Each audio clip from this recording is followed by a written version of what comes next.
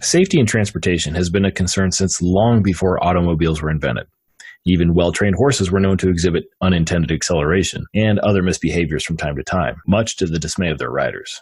Anamaria Hutuleac is an expert in automotive functional safety, making sure the electronics in modern vehicles don't misbehave. And she's here to address the challenges automotive designers face and how to solve them. Welcome to Tech Chats, Anamaria. Hello, Chris. Good to find you. And thank you a lot for inviting us to your Tech Chat. Oh, of course. And I think it would be helpful to understand your role at NXP. Sure, gladly.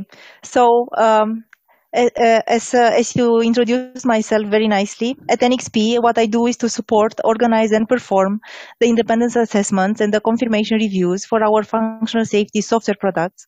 I also manage, support, and contribute to the continuous improvement of the functional safety development process, and I lead the competence management for functional safety. Today, we will talk about the challenges which automotive market currently faces and how do we contribute to their solution with our products, community of experts, and training opportunities. Now, you mentioned training opportunities, and I think the NXP Safety Academy is a really great program, and I'm excited to get to that. But before we do, can you tell us a bit about functional safety and why it's important? Sure. So as we all noticed, the complexity of electronics in road vehicles increased big time in the last years. The vehicles are not anymore essentially mechanical machines, but electronically controlled systems. You may have experienced features like adaptive cruise control, collision avoidance system, or automatic parking. The advanced driving assistance applications require environment recognition based on processing of data from radar, LiDAR, camera, and sensor fusion, which is very computational intensive and requires support of advanced process nodes to meet the performance demands. The malfunctioning of these electronic systems can lead to physical injuries of the driver or passengers, and furthermore to product liability and legal consequences. In this respect, functional safety is a fundamental requirement in the automotive systems to guarantee a tolerable level of risk. It is visible then that automotive safety and security are essential for market acceptance of future mobility trends. In this respect, NXP is leading the transformation towards safe and securely connected mobility, enabling car makers to develop smarter solutions for the assisted and autonomous driving, connectivity, and electrification challenges. The need for functional safety is prevalent and is a critical requirement in these domains for obvious reasons. NXP is well positioned to address these needs as the safety and security culture is deeply embedded within the company, with the mantra of zero accidents due to system failures. As such, we implement industry-leading practices complemented with our knowledge of the design and development process to deliver state-of-the-art solutions.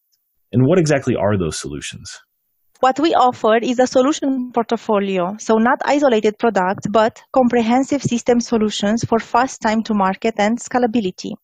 We focus on in-house performance, processing, security, and mobile ecosystem capabilities. All these contribute to our vision: zero emissions, zero accidents, and zero time wasted. To enable the product development according to the functional safety standard for road vehicles, we put first in place an internal development process. Our internal process was certified by TÜV as compliant with ISO 26262. The NXP safety products are designed as safety elements out of context, prepared to fit into a range of systems. All our safety-ready products are included in our NXP SAFEASSURE program, where the customers can access also the associated deliverables to ease the integration on the customer side. Okay, at a high level, what is ISO 26262? First, we want to bring up the V model and the responsibility. Following ISO 26262 provides evidence that the products are developed free of unacceptable risks and using a state-of-the-art process. As a part of the safety lifecycle, everyone in the supply chain is responsible for implementing functional safety in compliance with ISO 26262. For Tier 1 and Tier 2 suppliers, it is a common practice to provide safety-related elements that can be reused by multiple applications and by multiple customers. These safety-related elements are included in ISO 26262 safety lifecycle, as I said before, as safety elements out of context. Now, what does that all mean in terms of products, and what do designers need to look for? Our product portfolio is adapted for the 5 main domain-based vehicle architectures: connectivity, ADAS and highly automated driving, powertrain and vehicle dynamics, body and comfort, and infotainment and in-vehicle experience. In this way, the NXP domain-based architectures group together the functions that let the car sense, think, and act to manage complexity and separate concerns related to security, upgradability, and functional safety. As you see here in this table, our products have different integrity levels assigned, starting from the quality managed and going into the ASIL A's, B's, C's, and even D's. For each domain, you can find a variety of components ranging from microcontrollers and processors, power management ICs, sensors and transceivers, analog front-end components, and in-vehicle ICs. With our attached strategy, we offer in our portfolio different components which fit together. As for example, for the connectivity domain, appropriate also as a central gateway, our S32G microcontroller works together with the VR5510 power management IC, with the MR3003 transceiver, and with the SJA1105 in-vehicle networking IC. The slide you showed earlier with the V model referenced hardware and software. So what kind of software do you have, and how do developers leverage that? In our software product portfolio, we have the AUTOSAR MCAL, ready to be integrated in systems up to ASIL D. It offers a set of low-level drivers, abstracting the hardware peripherals to a standard interface for real-time target applications from all application domains for multiple AUTOSAR versions. Moreover, we have the safety software framework, which is a set of software components which establish the safety foundations for the automotive applications running on the S32 platform devices. And last but not least, we have the structural core self-test library for the MCUs which do not have lockstep mechanisms, and the safety by software, which is a collection of software components that consists mainly of a software interface for the safety by software IP, a firmware implementation for the time multi-watchdog processor, which is usually executed on the safety core of each platform, and the associated driver. For more information, please check out our entire SAFEASSURE catalog, nxp.com/functional safety. A couple of times now you've mentioned the term safety element out of context. What does that mean? What we do are the safety elements out of context, because our products are not made for one vehicle. By developing it as safety element out of context, the customer can decide in which system and then in which vehicle our products will be integrated. We still take some assumptions for the system.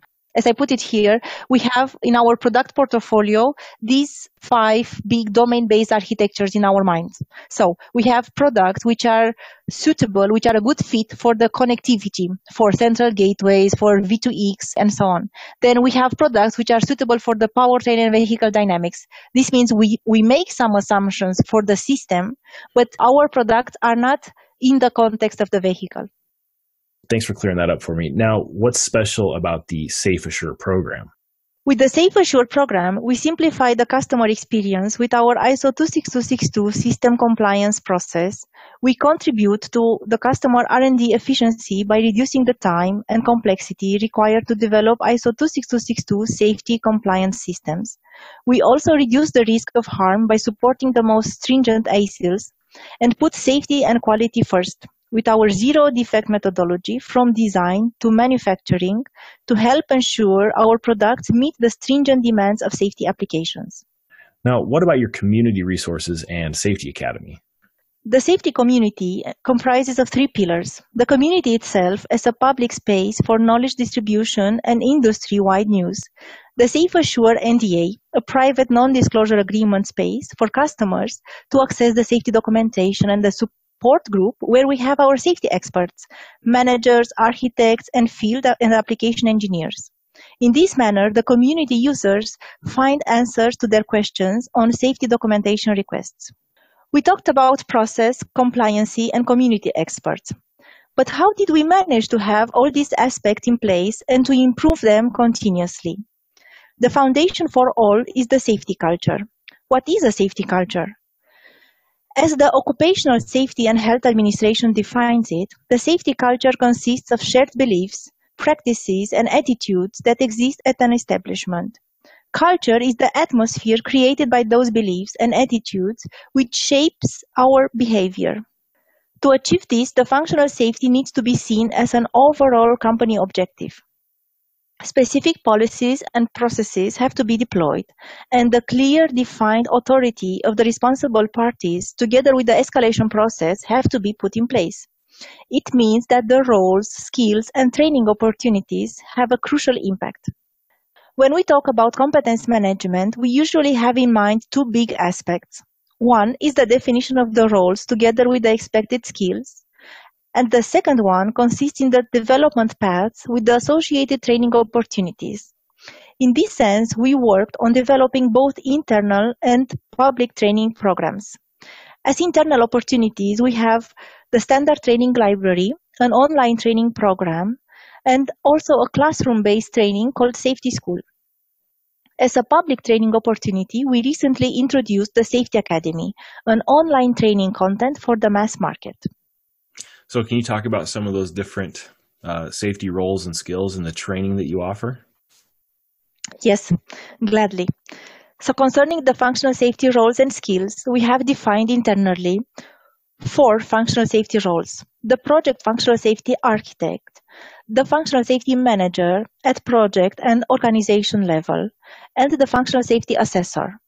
Also, we taught at 3 skills: one for the knowledge of the ISO 26262, one for the safety analysis methods, and one for the safety requirements and concept definition.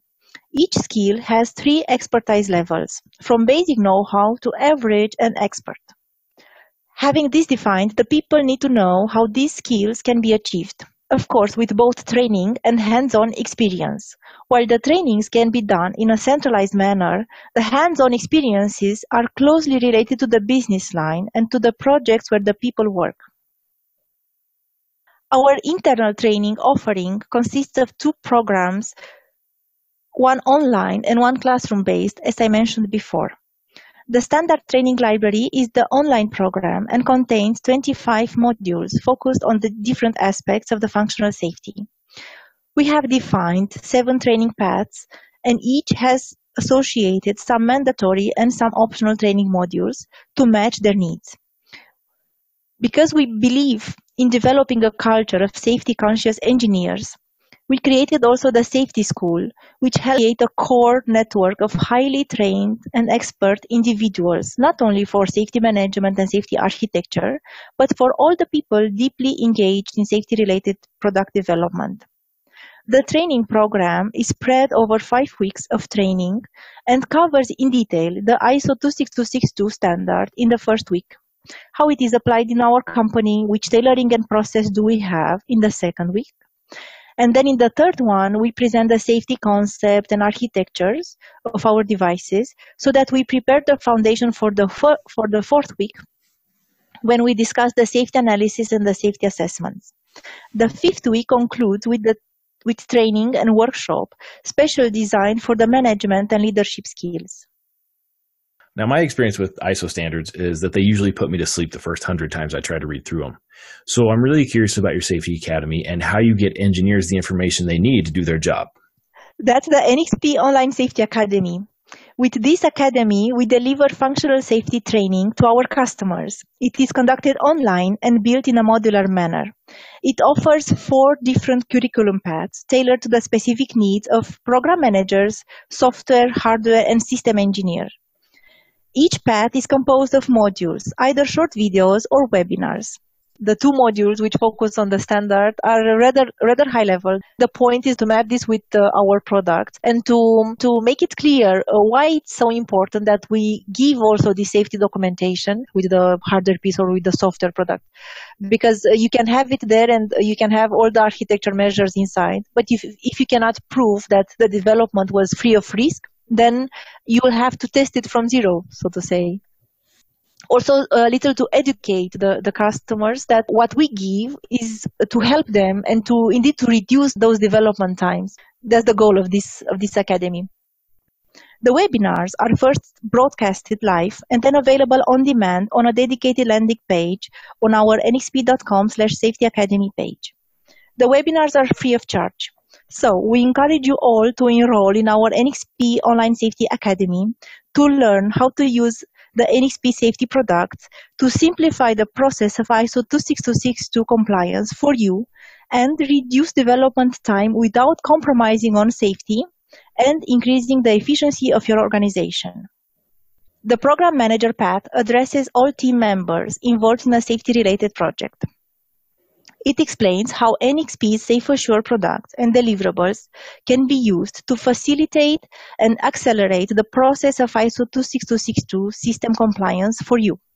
The hardware and software paths explain the ISO 26262 hardware and software development processes and methodologies. You will also learn how NXP's safety hardware, software, tools, and safety documentation can help you to reduce the implementation complexity of your safety projects. The system engineer path builds on the foundations for the hardware and software paths and explains how NXP SAFEASSURE solutions developed as safety elements out of context can be tailored and integrated into your own safety system design.